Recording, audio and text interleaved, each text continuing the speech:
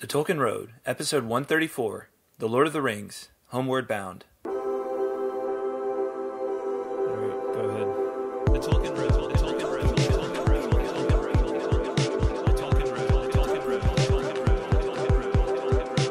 Tolkien Road, the Tolkien Road, the Tolkien Road, the Tolkien Road, the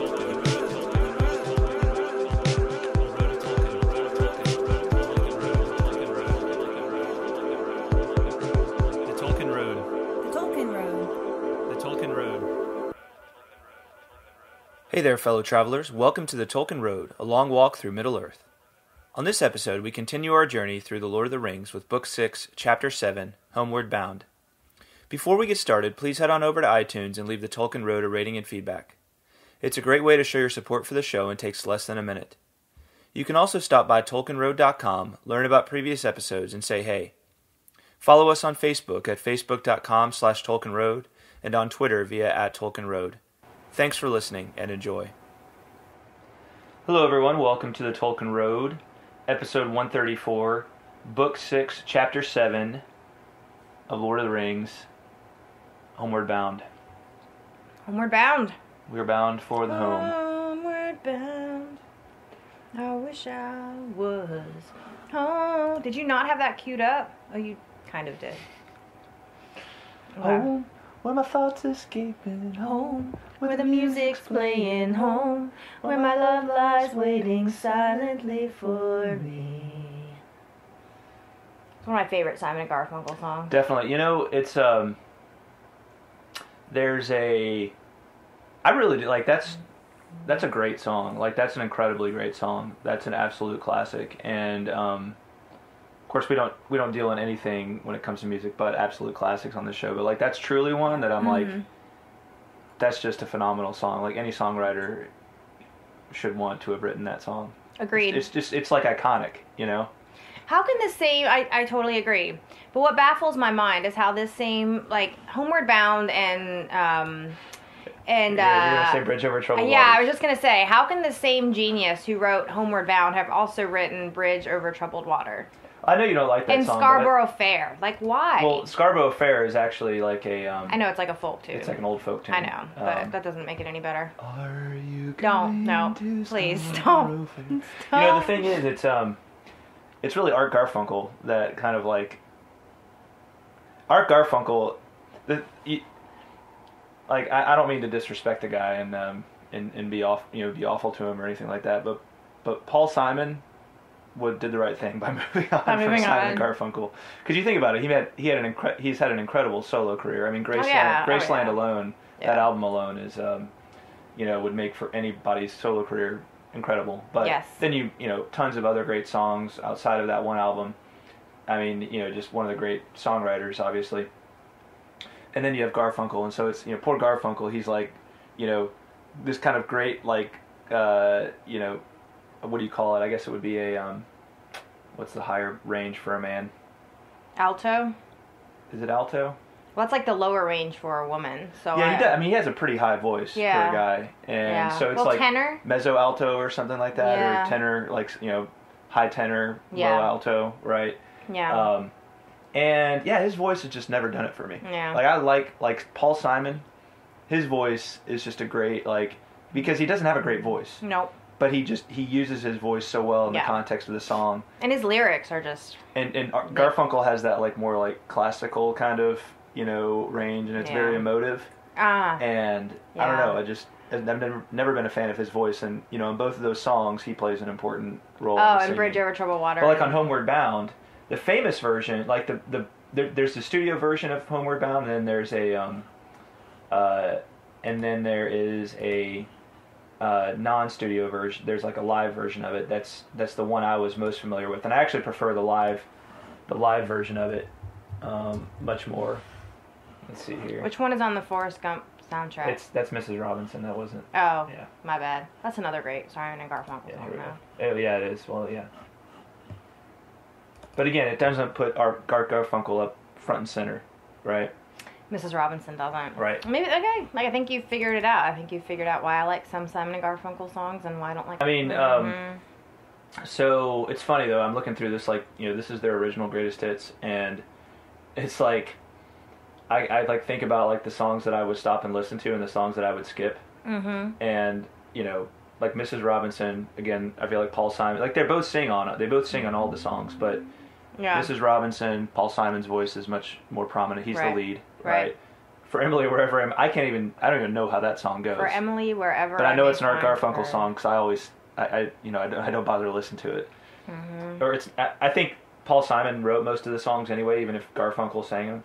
But then there's The Boxer, Feeling Groovy, Sound of Silence, you know, like, and then Homeward Bound, America, like Cecilia. Those are Paul Simon singing those songs in my mind. You know, not Garfunkel. So it's like, you know, props to Garfunkel for, you know, having a great voice and for doing a good job on like providing harmony on their best stuff. Right, yeah. But you know, Paul never Simon's been a fan of his at. stuff. I know there's lots of people out there who probably do love his stuff. So no, it's true. That's your thing. There's also a lot of people out there that love Josh Groban.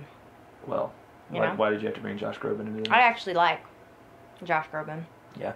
What are we doing? This is a Tolkien podcast. I know, we're a little off. We're a little off this morning. It must be the snow. Special thanks to our executive producers, Dr. William Hutton and Justine Lloyd, as well as our other generous patrons. If you'd like to contribute to be a patron, head on over to tolkienroad.com or patreon.com/tolkienroad to learn more. So Book 6, Chapter 7, 3 chapters to go. Oh my gosh. 2 chapters after this week, and crazy. And we're homeward bound. So why don't we? Not a lot going on in this chapter. Maybe that's why we. This is the most uneventful chapter in the entire book by far, right? Yeah. Yes. Agreed. Yeah. Thankfully, I'm trying to think about something I'd say about it. And I'm just like. Well, thankfully it was short, and I mean some interesting stuff happens. Again, like this is a reason like I like Tolkien is because he doesn't rush through things. Right. And he stops to like have these quieter moments and these you need those things where people it would are talking. Be way too stressful. If I feel like so much. I feel like so much storytelling. I think about like movies I love, and what am I doing? What are you pointing at? I just need a napkin, please. Oh, okay. Thank you. I think about movies I love. By the way, if you want to eat your toast, that's fine. Thanks. Just warning that Greta is just eating breakfast, so you know she's going to be eating toast. I told her not to. I told her to chew nicely and not to chew close to the microphone. I'll try to be quiet. But I told John, I'm sure the Inklings had tea and toast while they had their discussion, so it doesn't seem wholly inappropriate for me to eat toast. You're darn right they did. Mm-hmm. That's what I'm saying. Mm-hmm. Might as well have just called them the Toastlings. Now, if I were eating like a barbecue sandwich and a beer, that would be different. Well, beer may be okay. But barbecue, not quite as appropriate. Anyway, I digress. Okay. Speaking of beer. All right. Speaking of beer, what? Speaking of beer, I was just going to say, speaking of beer, that they, the tavern is kind of where this whole chapter takes place. And the beers happening at taverns. Yeah. Right, okay. Yeah. Prancing Pony. But I was going to make the point that in a chapter like this, this is what I appreciate so much about Tolkien. And even when I'm watching movies, like I like when there is a good balance of quieter moments. Mm-hmm. And I feel like a problem I have in general with more contemporary movies. If I go back to like the 80s or even maybe the 90s, like they feel like there's lots more movies. Even the big blockbusters had their quieter moments in them, and I value those so much. Mm-hmm. I realize, and now it just seems like everything is like it just jumps from one action sequence to the next, you know. And I'm like, and that could be exhausting. It is. It's mentally exhausting and visually exhausting, mm-hmm. you know. Mm-hmm. And I just think about like a movie like The Karate Kid, huge mm-hmm. success, right? And you've got these like iconic fight scenes and everything, but then you have these like quieter scenes, and you know, we're trying to catch the fly with the chopsticks. Yeah, you know, just mm-hmm. these simpler moments, where you have the moment where he's like, you know, the moments where they're training and everything, you know, where he's like the wax on, wax off, or you know, or even the part where he's like they're training on the beach and they've got the mm-hmm. nice, beautiful music. Maybe it's part of it's just the music is incredible in that scene too. But anyway, all that is to say, I like the quieter moments. No, I do too. I feel like that's one of the things that makes Tolkien's works one of a kind. Mm-hmm. You know, stand out. So anyway, we're picking up with the 6th of October. All right, so they've left Rivendell now on their way back to the Shire, and it is October the 6th. And October the 6th turns out to be the 1-year anniversary of the day that Frodo was stabbed. Right. Frodo was stabbed by the Morgul blade on Weathertop.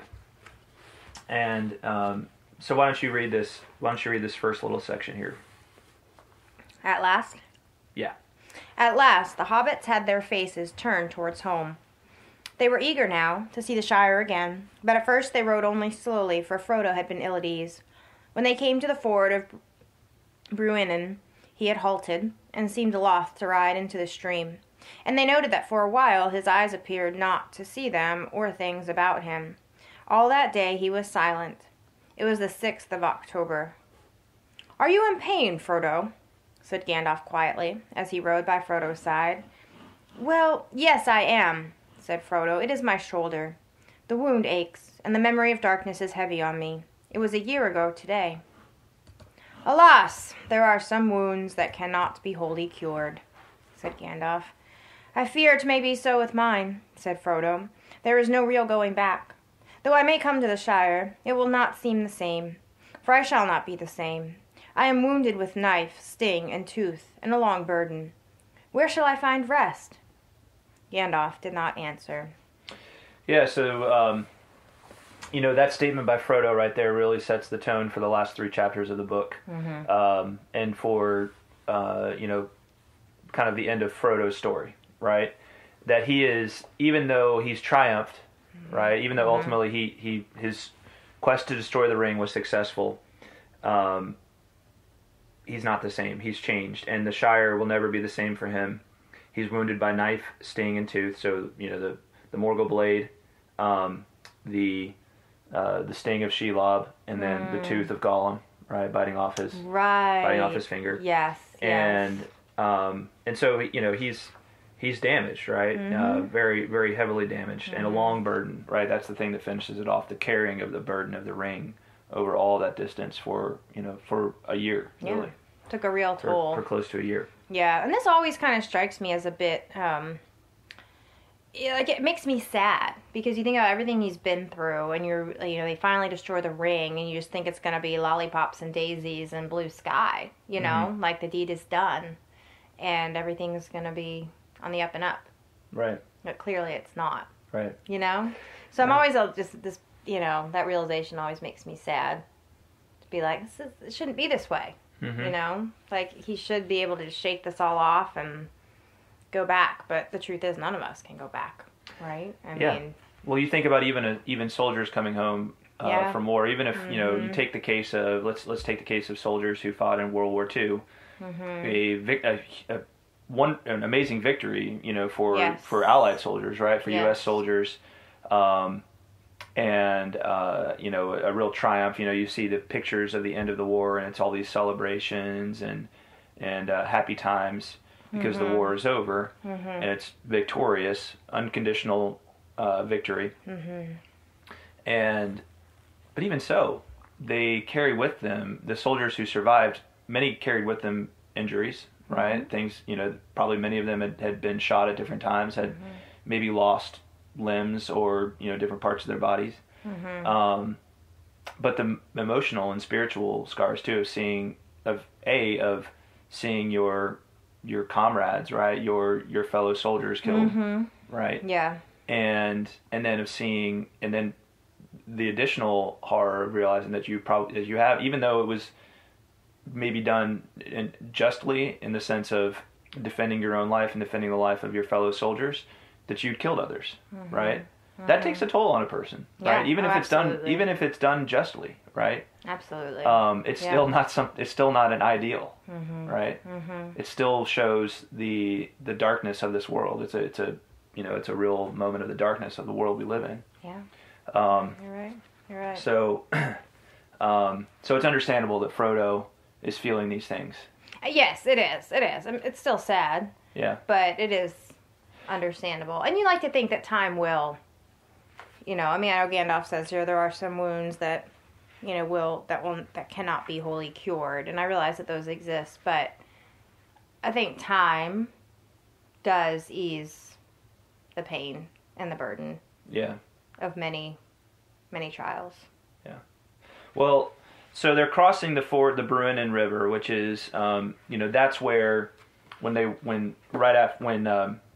at the end of the first book in Fellowship, where Frodo basically, he loses consciousness, and who is it? I think it's they have to call the.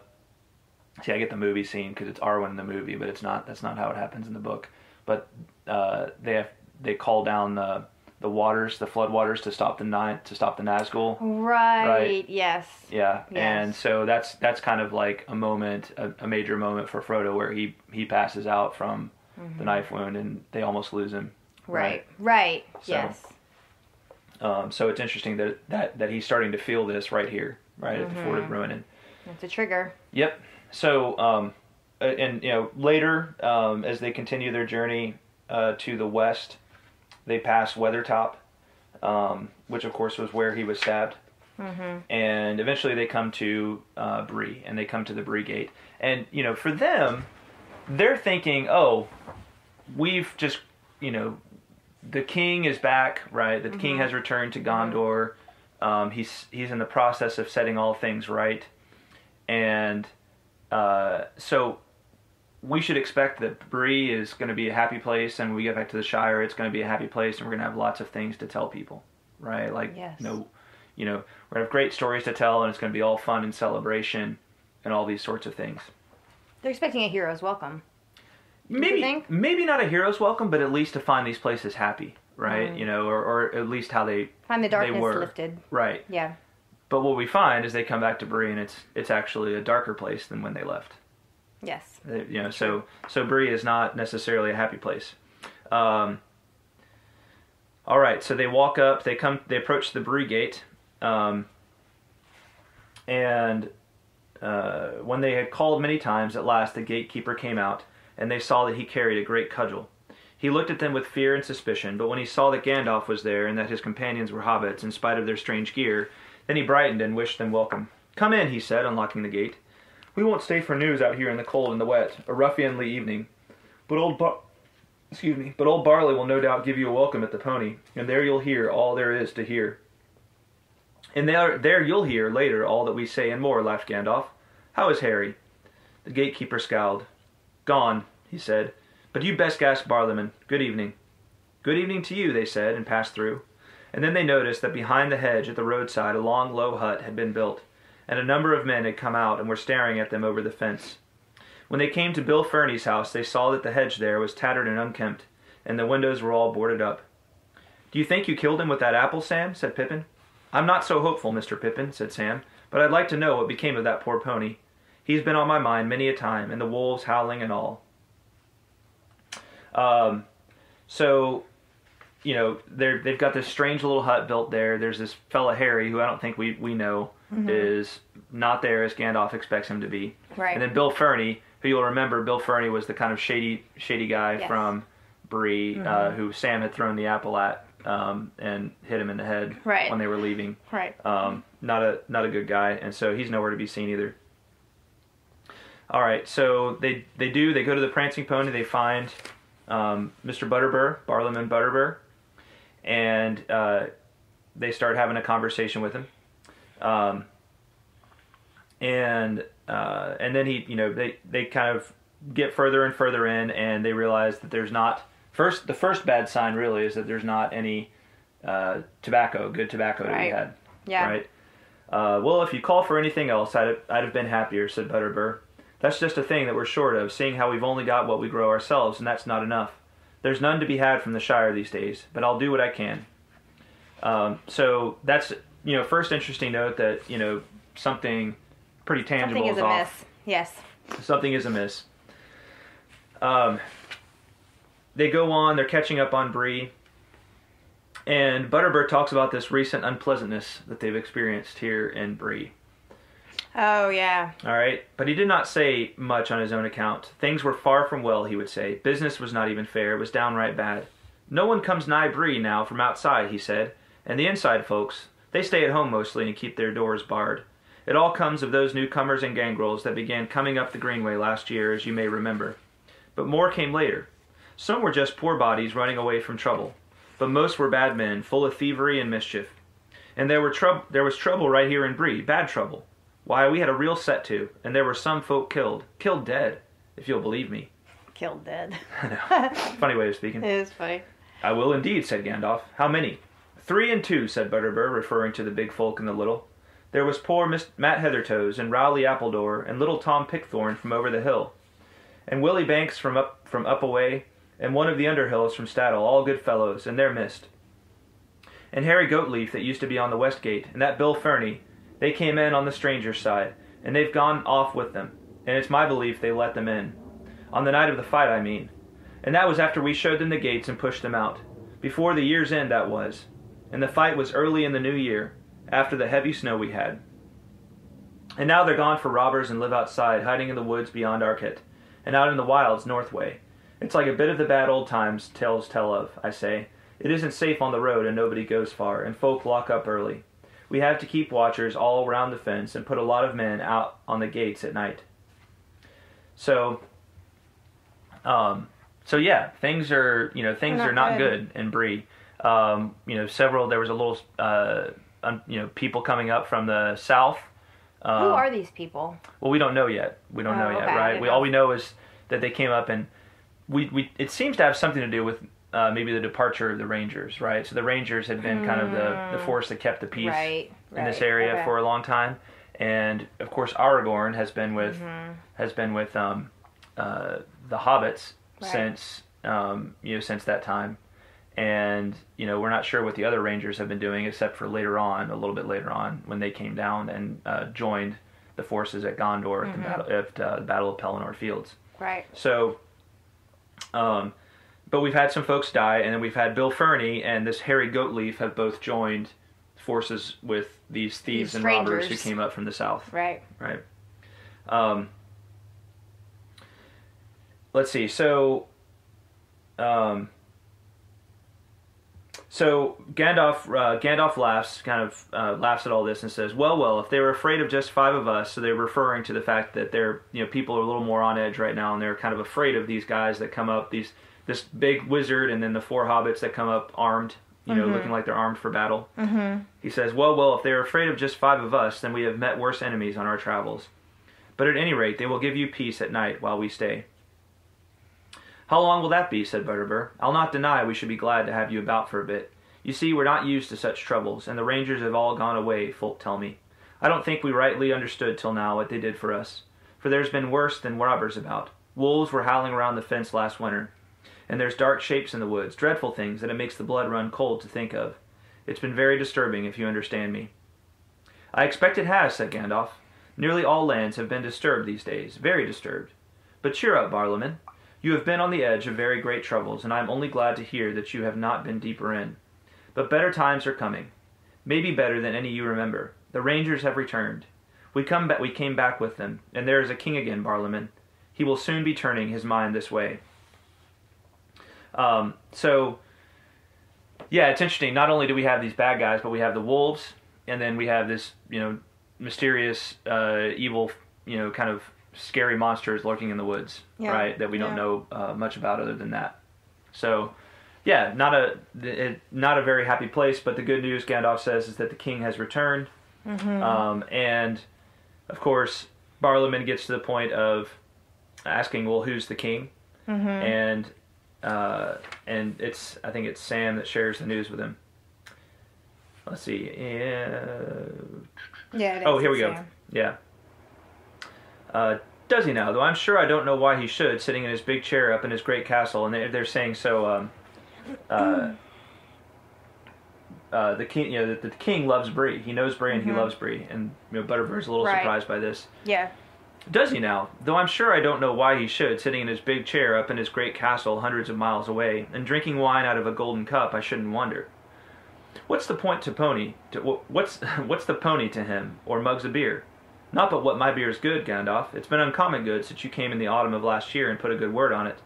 And that's been a comfort in trouble, I will say. Ah, said Sam, but he says your beer is always good. He says? Of course he does. He's Strider, the chief of the Rangers. Haven't you got that into your head yet? Okay, why does he ask? Like, what should have tipped him off? Why does Sam expect here that Butterbur should have figured out by this point that Strider was the king? Do you know what I'm saying?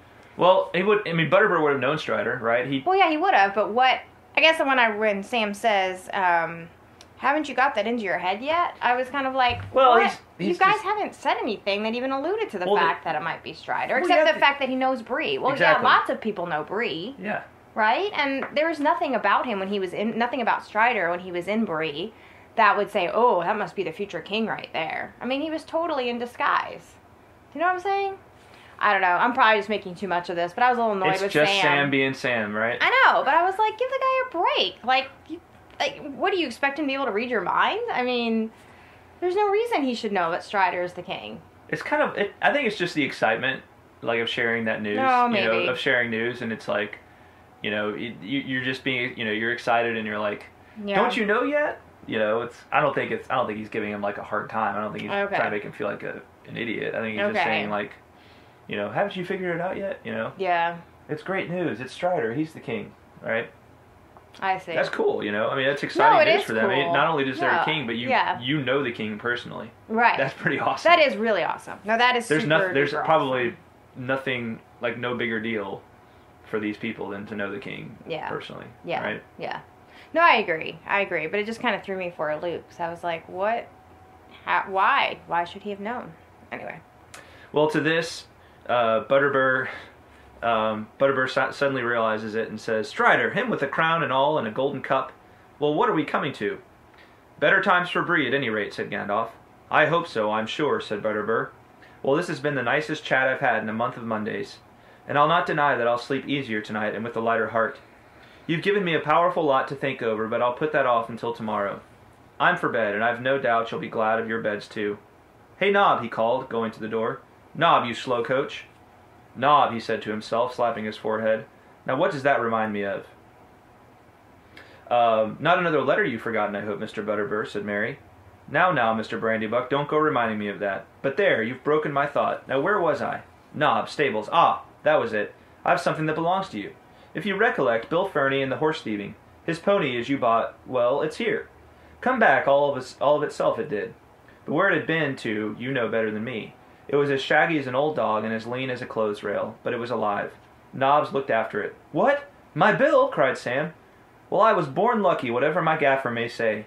There's another which come true. Where is he? Sam would not go to bed until he had visited Bill in his stable. So that's That's the high point of the chapter. That's the cherry on top of the, is everything sad going to come untrue, right? That's true. Right? That's absolutely true. I mean, Yeah. And I love what Sam says. Well, I was born lucky, whatever my gaffer may say. You just hear the gaffer telling Sam all the time when he was growing up, Sam, you have the luck of a, something, Mm-hmm. You were born with the luck of a two-leaf clover or something like that. Right. I'm not good at coming up with that kind of stuff. I don't know what has bad luck. What is bad luck? You were born with the bad luck of a black cat with a ladder on its back. There you go. Yeah. That's pretty good. Yeah. I was gonna say that little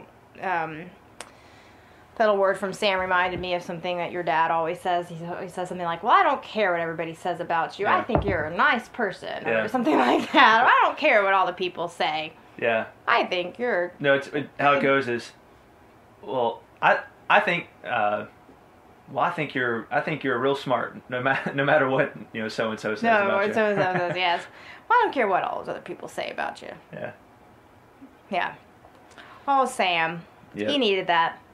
I'm glad Oh, you yeah. and Bill have been reunited. Like I said, it's the cherry on top. The cherry on top. All sad things coming untrue. Yes, and all sad things coming untrue Sunday. Mm-hmm. With extra whipped cream. Extra whipped cream. Yes. Mm-hmm. All right. So, so they head on. So eventually they head on. They stayed in Bree all the next day. And Frodo's asked if he's writing a book about it. And he says, I'm going home to put my notes in order. Let's see. So as they're leaving, Butterbur says to them, Well, good luck on your road, and good luck to your homecoming. I should have warned you before that all's not well in the Shire, neither, if what we hear is true. This is a very Butterbird thing to do. It's like, oh yeah, one last thing. Oh yeah. Things aren't very good in the Shire. Yeah, I meant to tell you sooner. Yeah. But it kind of slipped my mind. Sorry about that. Yeah. Funny things going on, they say, but one thing drives out another, and I was full of my own troubles. But if I may be so bold, you've come back changed from your travels, and you look now like folk as can deal with troubles out of hand. I don't doubt you'll soon set all to rights. Good luck to you, and the oftener you come back, the better I'll be pleased.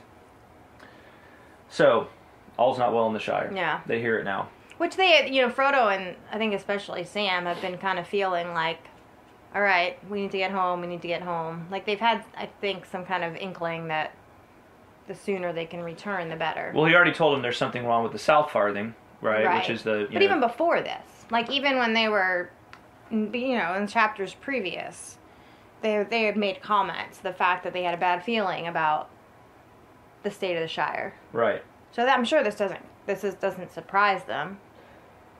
Well, I mean, it doesn't surprise. It's not a complete shock, but they already knew something was wrong with the South Farthing from the tobacco problem. Right. And then Sam hints at, that he saw these things in the mirror, right? He looked in the mirror, he saw. But I'm saying even before this, like when they were traveling. No, they were just been random comments about how they felt like they needed to get home sooner rather than later. Like in previous chapters that we've talked about. Sam has made a couple of comments about he's worried about the gaffer and he feels like things aren't right. And you know how you get like those... But where does that... Well, yeah, it was inclination, but I'm saying he looked in the mirror at Galadriel, and I think that probably planted that seed of concern in his mind, right? It probably did. Because the temptation for Sam was to want to turn back and go home to the Shire, right? That was where his heart lay. And so he's been wanting to go back to the Shire ever since. I think that's where those inklings came from, right? It's gotcha. Because that's the last thing you've seen. You want to know for sure that it's safe and happy there, right? Yes. You want to lay your own eyes on it to make sure that everything's okay. Right. Absolutely. Right?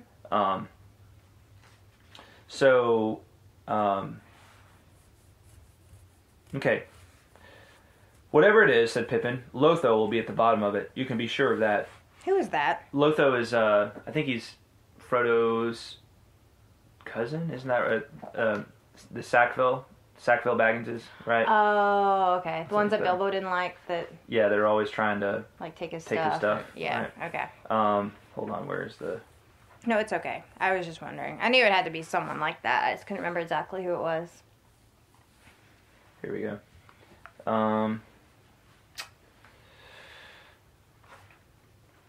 Yeah, Baggins, okay. So we've got, if you look in the appendix, you've got all the, in Appendix C, you've got all the family trees of the hobbits.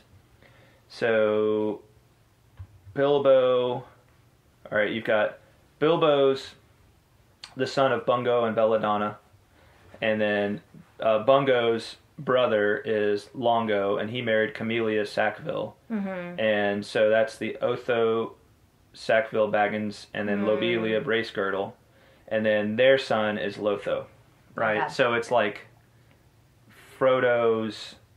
Where's Frodo on here? Frodo. There we go. Frodo's like the second cousin. Oh, okay. Or like third cousin of Bilbo, third cousin once removed. So Frodo and Lotho would be like third or fourth cousins or something like that. I see. So, okay. But yeah, Lotho is the son of Lobelia, I think that's what I said, Sackville Baggins. Yeah, that's Who was the one that's always trying to steal from Bilbo. Got it. Okay. Right? Okay. Yeah, Lobelia. Okay. And Saruman says, well, he's probably deep in it. I mean, not Saruman, Gandalf. He says, yeah, he's probably involved, but he thinks it's Saruman. Yeah, he said, you've forgotten Saruman. He began to take an interest in the Shire before Mordor did. Well, we've got you with us, said Merry, so things will soon be cleared up. I am with you at present, but soon I shall not be. I am not coming to the Shire. You must settle its affairs yourselves. That is what you have been trained for. Do you not yet understand? My time is over. It is no longer my task to set things to rights, nor to help folk to do so. And as for you, my dear friends, you will need no help. You are grown up now, grown indeed very high, among the great you are. And I have no longer any fear at all for any of you. But if you would know, I am turning aside soon. I am going to have a long talk with Bombadil. Such a talk as I have not had in all my time. He is a moss gatherer, and I have been a stone doomed to rolling. But my rolling days are ending, and now we shall have much to say to one another. So Gandalf is not going with him to the Shire, and right. basically his reason for that is that my work is done. Mm-hmm. You remember, what did the wizards come for, right? To help, to empower, right? To empower, not yeah. to be the leaders, right? Right. But to kind of marshal the forces to train and train the free peoples of Middle Earth to resist Sauron, right? Yep. And so Gandalf says, my work in that regard is done, right? And the hobbits have to be thinking to themselves, wait a minute, you're telling us there's probably a wizard at the bottom of all this and you're not going to come with us? This is Saruman we're talking about. This is a Maiar, right? Yeah. This is not a, this is not some orc, right? That we're talking about. This is someone of your stature, Gandalf. They don't protest though. Gandalf says, "I'm gonna go hang out with Tom Bombadil." Mm-hmm. So Gandalf's not gonna be right there, but he's gonna be hanging out with Tom Bombadil. So I'm sure if push came to shove and he needed to come over there, he could come over there and help. Right. So they may not be too worried about it. Yeah, I am kind of surprised they didn't put up more of a. I mean, they probably knew it was pointless. They knew Gandalf well enough at this point to be like, yeah, it's not going to do any good for us to have a pity party and try to talk him out of it. He's made up his mind. Mm-hmm. Yeah. So off Gandalf goes. As he departs into the Barrow Downs, and so they look out over the Barrow Downs in a deep vale over the old forest far away. Mm-hmm. And Frodo says, I should dearly like to see the old fellow again. And I guess he's referring to Bombadil. Mm-hmm. I wonder how he's getting on. As well as ever, you may be sure. So I guess Gandalf hasn't departed quite yet. Oh. Quite untroubled, and I should guess, not much interested in anything that we have done or seen, unless perhaps in our visits to the Ents. There may be a time later for you to go and see him. But if I were you, I should press on now for home, or you will not come to the Brandywine Bridge before the gates are locked. But there aren't any gates, said Merry. Not on the road, you know that quite well. There's the Buckland Gate, of course, but they'll let me through that at any time. There weren't any gates, you mean, said Gandalf. I think you will find some now, and you might have more trouble even at the Buckland Gate than you think. But you'll manage all right. Goodbye, dear friends. Not for the last time, not yet. Goodbye. He turned Shadowfax off the road, and the great horse leaped the green dike that here ran beside it. And then, at a cry from Gandalf, he was gone, racing toward the Barrow Downs like a wind from the north. Well, here we are, just the four of us that started out together, said Merry. We have left all the rest behind, one after another. It seems almost like a dream that has slowly faded. Not to me, said Frodo. To me it feels more like falling asleep again. All right, so the end of Homeward Bound. Any final thoughts on that chapter? No. All right. I don't think so. 2 chapters to go. Unbelievable. All right. Without further ado, yes. Let's do it.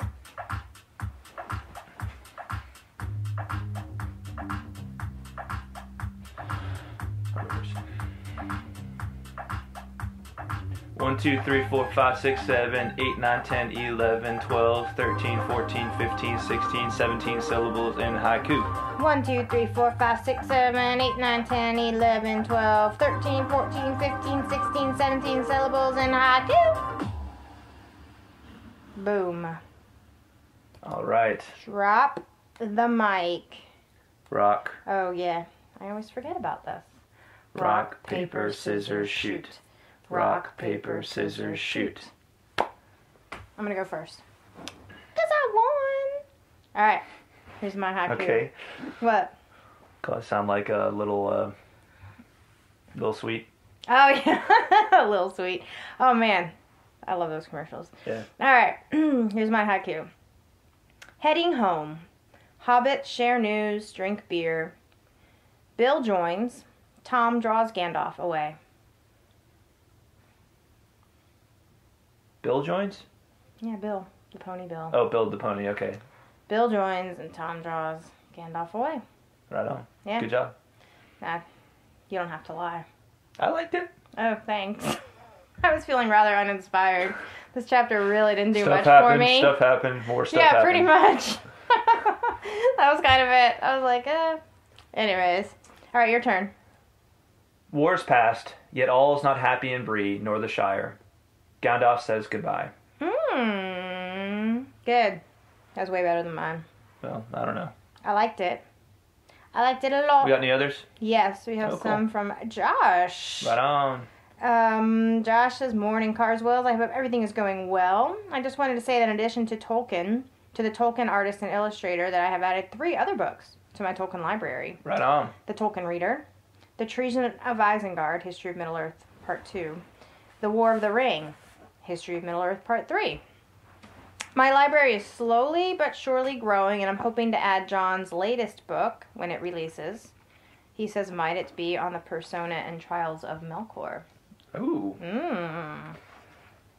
Melkor actually is a very important figure in the book. So announcement coming soon. I've been working hard trying to finish it up. The hardest part of writing a book is finishing it. Yeah. Oh, yeah. It's like I'm sure. I've never written a book, but I can imagine. You start out and you're like, the fun part is like doing all the initial stuff where you're like, you got all these ideas and you're getting them down on paper, and then you've got to edit it down. And you've got to figure out like what's the stuff that really rounds it out, and makes it good. But as I'm getting there, I'll share some initial thoughts on it. So, I'm trying to have an announcement out actually this month on it. But I'll say that, it's going to be significantly longer, probably twice the length of Tolkien's Requiem. Oh. And it's going to cover a lot of different stuff from the history of Middle-earth, a lot of different aspects. First Age, Third Age, pre-First Age. So it looks at a whole lot of different stuff. And I'm just very increasingly proud of it as I write it. So I think I think a lot of people are going to enjoy it. So awesome. I know that's me hyping my own book. It's fun to write, and it's so working on finishing it and hoping to have an announcement this very month. Yay! So, all right, something to look forward to. Right. All right. Did you want to add something? Because you got a book out, or can I go ahead and read go ahead. Josh's haiku? Okay, here's Josh's haiku for Homeward Bound. A promise of peace and commerce to... Jeez, I'm going to butcher this. Okay. Irador? Is that right? A promise of Ariador. peace... Ariador. How about you read it? Let's do that. A promise of peace and commerce to Ariador strides along soon. Nice. Ariador is the northern region, right? Oh, okay. So they talk about the king hasn't had a chance to put things right in Ariador but he's yet. going to turn his mind this way soon. Exactly. Yeah, so okay. The play on words, it's going to stride. Strider. Yes. Nice. He says, this haiku just came to me, though at first I wrote Anarion instead of how do you say it again? Ariador, which I thought was both puzzling and humorous. All Gondorian/Numenorian names sound alike in my head. Am I saying that right? Anarion was the younger brother of Isildur. Arnor, which was probably the name in my head, is the name of the province governed by Elendil, opposite Gondor. Eriador is the region of Middle-earth where you find the Shire, Arnor, etc. Basically everything east of the Misty Mountains. That clever Josh. He never disappoints. Yeah, he wins. His haiku is better than either of ours, that's for sure. Mm-hmm. So. Well, let's see how they compare to Mary Grace's. Ooh. Mary Grace says, Dear Carswells, I hope you're doing well. Thanks for reading my haiku on the last episode. A quick question. Are you still doing secret words? I was wondering when someone would ask. Yeah, so I need to say something. We haven't done one in a while. We didn't get a lot of response for a while, so we just decided to leave it out instead of because we what happens is we decide on a secret word and then we forget to use it. We forget to use it, yeah. And so it was fun while we did that, but I think we had one that we didn't get a final guess on, or maybe we just cut. Yes, I think it was just we weren't really getting a whole lot of participation. And by the way, note to David Bigwood, he sent me he sent me a note guessing the secret word this past week, and I need to respond. I need to reply to you, David. But yeah, we haven't had one for a while, so I guess you were just noting that there's certain words we tended to say a lot in that particular episode. Yeah. Speaking of David Bigwood's note. He says, secret word is either 3 or 9. Right. I'll guess 9. And then he goes on. He says, the 9 walkers were mentioned as opposition to the 9 riders by Elrond, and the 9 walkers shall be set against the 9 riders. So yeah, no secret word, guys. Sorry. If you really, really, really want us to bring it back, and you guys promise to participate, then we'll consider it. Yeah. But it just didn't seem to be. It was kind of a novelty, I think. Well, we did. Lots of people participated for a while, and then right. That's what I'm saying. I think kind of the interest waned a bit. So. Yeah, which is okay. I mean, I know fine. we were a little off and on with episodes for a while there, and yeah. But hey, if you want to, maybe we'll have a secret word where it's like we're not even telling you if we have a secret word, but you can guess it, and if you guess it, then you're awesome. Then you're awesome. You get bragging rights. We're not even going to admit that we have a secret word, but if we do and you guess it, then it's like virtual high five. Then you can give yourself a self five. I don't know if that's enough of a draw, but okay. All right. Well, without further ado, here are Mary Grace's haiku. The hobbits return to Bree. Almost a happy ending, but not yet. But not yet. Good stuff. Are you going to read the second one? Yes. The world has grown strange. Frodo returns. He has changed, but so has his home. Very nice. Very, very nice. Well done, Mary Grace. Our listeners win, for sure. Yes, definitely. Hands down. Better than us. Way better. Also, a quick shout out to Per Brenner. Yes. He and his family took a month long. He calls it a most expected and amazing journey for the month during the holidays. They went to New Zealand, and he attached some photos of their trip. Most of them, I think, from Hobbiton, and they're awesome. Can I just say? They're so awesome. Can I just say? What? Lucky. I know, right? Totally. What I love is that they're his kids. Like, first of all, they're super cute. Like, super cute kids. But they just seem like they all feel so at home. I know. It's like they belong in Hobbiton. That's right. So thank you to Per for sharing some pictures of your journey. It just looks like they had an amazing time. I can't even...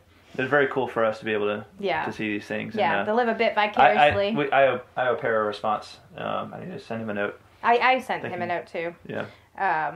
But it's it just looks like they had a fabulous time. Yeah. And thank you for giving us this little glimpse into your amazing adventure. And into the Shire. Yeah, into the Shire. Yeah. I mean, it's so cool. It's really, really cool that you can go and visit. I'm wondering, does he say in here what the mountain is? Is it Mount Doom? No, I don't think he mentioned. Or no, it's the Lone. That's right. It's I said I think it's the Lone. I think it's not Darien, but the Lonely Mountain. What do you call the Lonely Mountain? Which, speaking of Can't we just call it the Lonely Mountain? Well, yeah, but it's got a proper name. Oh. Lonely Mountain. AKA Erebor. There we go. Oh. Erebor. Erebor. So it's, I think that's the Lonely Mountain, which I love the picture because it's got like the little cloud halo above it, you know? Oh, yeah. No, it's perfect. Absolutely perfect. That's an awesome mountain. Yeah, hope we can go to New Zealand someday. I would love to go to New Zealand. I would absolutely love it. New Zealand's like one of those places in the world that I'm like,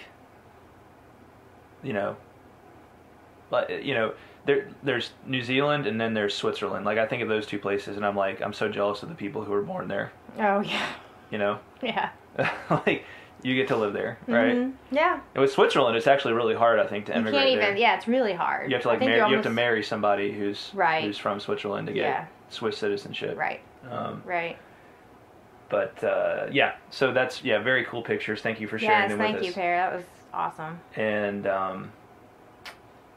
so is that the extent of our correspondence this time? Yeah, I think so. We had a few haiku that got sent in a little late for our last episode. We had a couple from Matt and a couple from Josh as well that we didn't get in time, but I sent them on to Josh, and hopefully they're cool up on Twitter. Very nice. So, Very yeah. nice. Well, thank you guys for writing in. I always love hearing from y'all. Yes, we do. Yes, we do indeed. Mm-hmm.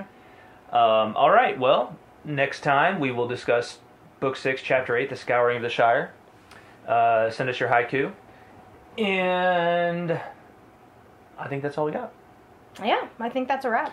All right. Thanks again to our patrons, Y'all Rock executive producers, Dr. William Hutton and Justine Lloyd, as well as Shannon Stockbridge, Josh Sosa, Brian Orr, Margaret Lyon, Emilio Perea, Zeke Farmer, Caleb Santana, James Applegate, Caitlin Fascista, Matt Scarrance, Al Taylor, Per Brenner, James Lindberg, Chris Loftus, Lawrence McGowan, Richard Wall, and Spencer Foger. We appreciate you all as Very well much. as all of our listeners. And we will talk at you next time. Yes, we'll be here. All right, thanks, guys. Bye-bye, everybody. Bye, y'all. Please remember to check out truemyths.org and tolkienroad.com for show notes and plenty of other Tolkien goodness. Also, if you're enjoying the podcast, please leave the Tolkien Road a rating and feedback on iTunes, and consider supporting us financially via patreon.com/TolkienRoad. On our next episode, we'll continue our journey through the Lord of the Rings with Book 6, Chapter 8, The Scouring of the Shire. Please send correspondence to tolkienroadpodcast@gmail.com. Thanks for listening, and until next time, the road goes ever on.